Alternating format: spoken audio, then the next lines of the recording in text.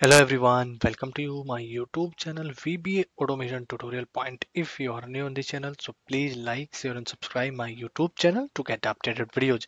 So guys, in this video we will learn or we will talk about selected value function in the Power BI text with an example.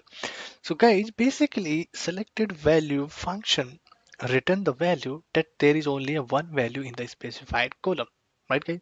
So let's understand with the example. Right guys, so guys, suppose here we have a two table. Right now you can see that here we have two table. The first table we have country table, and here we have a country, and here we have a data corresponding to the year 1, year 2 and year 3. And what I want, and let's the problem here, if I select the year, I have applied a selection on the year. If I selected year 1, right, then year one data will be pop up here, right, against a country. When I selected year 2, then the year 2 data will be pop up against a country, right? So how would I do that? So let's do it with the help of selected value. So for this, I'm going to write a measure where I'll use the switch case as well.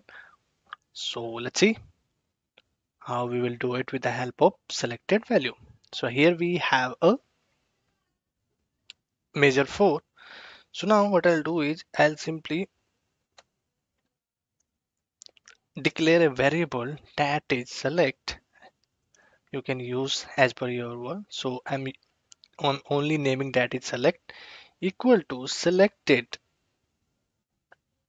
value. So I need to pass the column of the table. So I have the table name is country name, and in the country I have a year column. Based on this, I want to filter out the data from the country table. Right. So now what I need to do, I need to write the now return. I need a return. I need to write a return statement what I want from this measure. So return, right? So now I'll use a switch case in that scenario. If my selected value equal to year one, then this case will happen. If my selected value is this, then that case will happen, right? So I'll simply use switch. Switch expression is what I'll use simply true. If it's true, it returned true. Then what is the value here? Value 1 is I'll simply enter the value 1. Select if select value equal to year 1, then what will it will return? It will return sum of country table year 1, right? If year equal to selected year 2, then it will return the sum of country table 2, right? If this is the value, right, and select equal to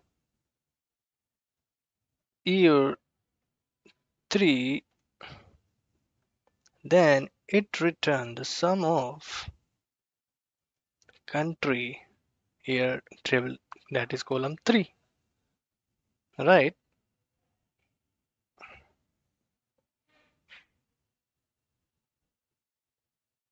So now once I click on it, so here I have created a measure, right? So simply click on it. So now it's created. So now what I need to do, I need to drag this measure in the table what we have right now. So you will see that here simply when I drag it here, so now you can see that it will automatically populate the value which is selected here. So I have selected year 2, so it will show you the year 2 results against the country.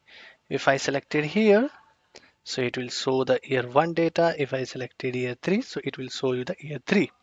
And one more thing I just mentioned, if you are not selected anything, so now you can pass the alternate result right here.